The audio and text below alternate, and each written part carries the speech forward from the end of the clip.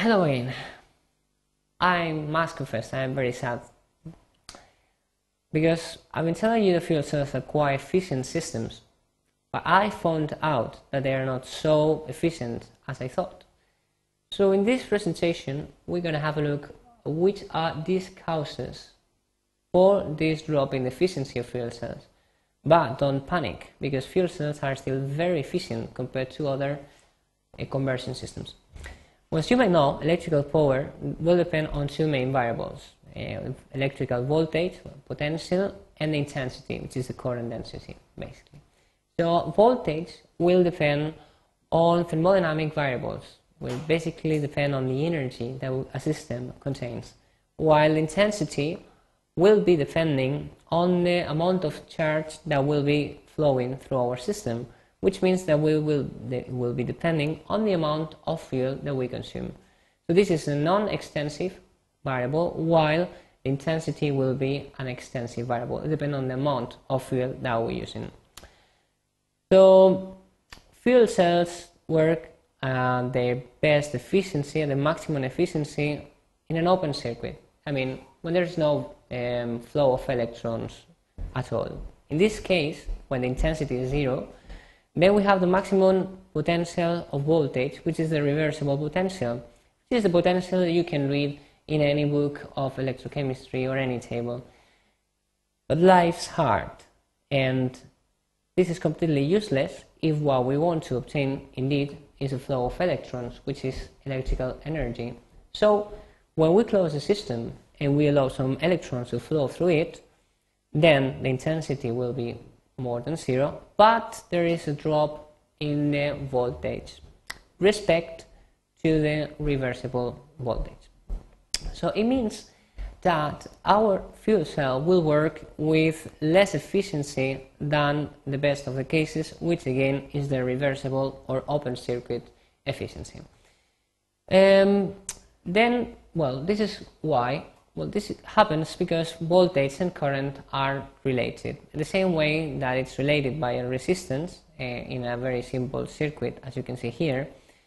In a fuel cell, we will also have a relation between the cell voltage that we have and the current density, or what is the flow of electrons, or the amount of electricity flow that we have in the system.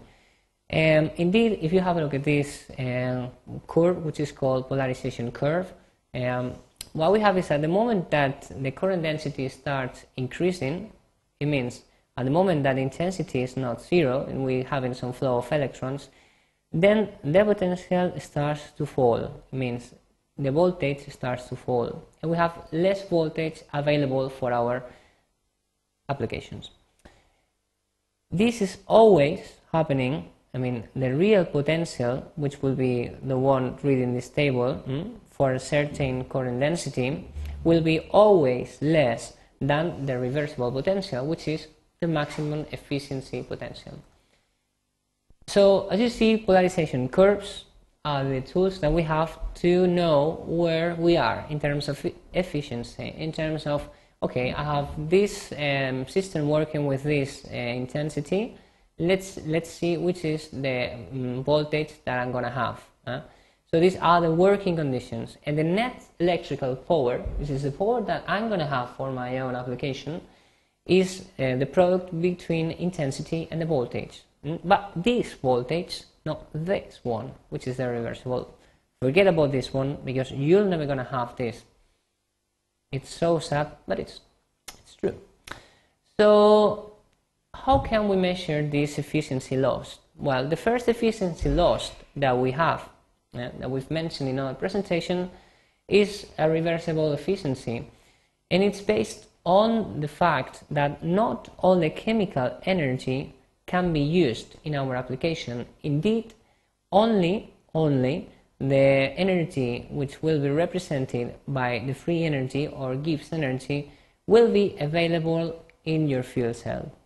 And this will happen for all the systems, and it doesn't depend on which is the temperature or the pressure of your operation. This is a thermodynamic restriction. Don't forget, though, that this efficiency will be very, very high compared to other efficiencies like the Carnot cycles efficiency, which will be applicable to thermal engines. So this is still a very good system. So apart from this thermodynamic restriction, we will have to deal with losses of intensity and losses of voltage. So we could define two variables, which would be the efficiency in terms of intensity and the voltage intensity, which will be somehow plotted by a loss in the intensity and the voltage. So in the end of the day, the efficiency, the final efficiency of your fuel cell will be a product of the different efficiencies, the reversible efficiency, which is thermodynamics, and then the intensity and the voltage efficiency. So coming back to how to calculate this efficiency loss, as we mentioned before, the reversible efficiency, which is developed in other parts of this course, is mainly due for thermodynamic reasons, and it's due to the difference between the enthalpy and the free energy of the different reactions.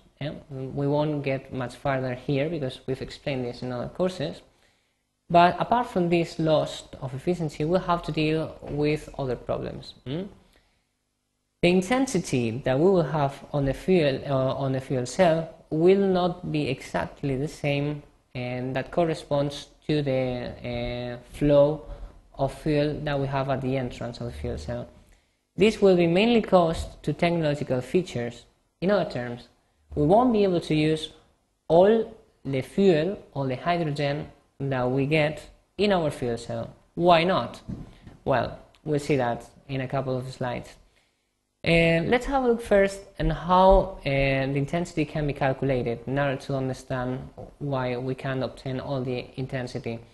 The intensity, and this is the current density, can be calculated by using this equation, which is implying the number of electrons of a reaction. In this particular case, it would be two electrons in the oxidation of hydrogen, the Faraday's constant F, and also the flow of reactants, which in international system will be moles per sec. Don't forget international system. So for a single cell, this will be the equation which gives you the intensity. Unfortunately, not all the hydrogen stream will be used in a fuel cell. A part of it will be lost, and it's exactly the same for oxygen. Not all the oxygen that we obtained will be used in our fuel cell. Indeed, part of it will be lost. So we can define this new variable called utilization, which will be basically a yield, will be a ratio between the flow of hydrogen, which will be definitely used in your fuel cell, and the flow of hydrogen that we will be getting in our system. In other terms, this is the hydrogen that you pay, and this is the hydrogen that you are using. So it's a very important variable.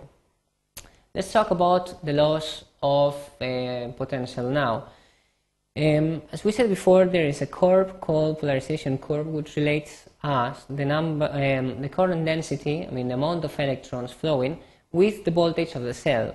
So this curve, you can see here, is always lower than the reversible potential, again because we are losing a lot of voltage in this case, and the difference between the ideal potential and the real potential, which is the one you're going to get on your fuel cell, it's called Ovepotential.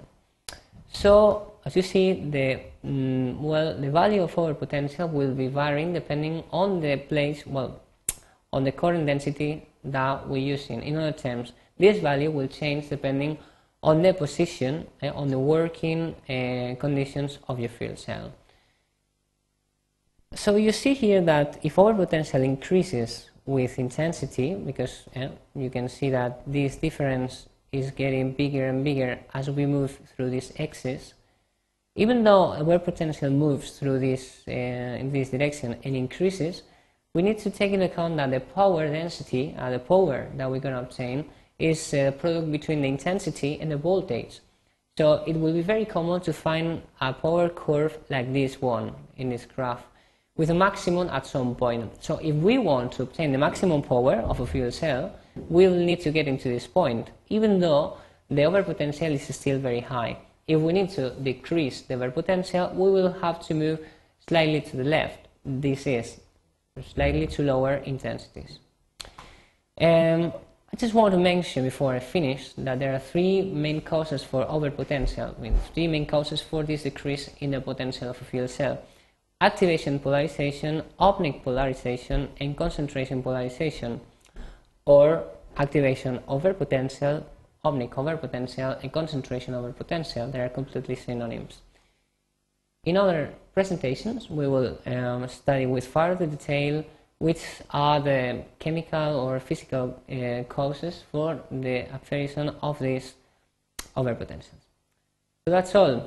I'm still quite sad, but I think if we work on, well, these overpotentials and this utilization, we try to improve our system, I'm sure we'll get to interesting points where our efficiency is not so bad.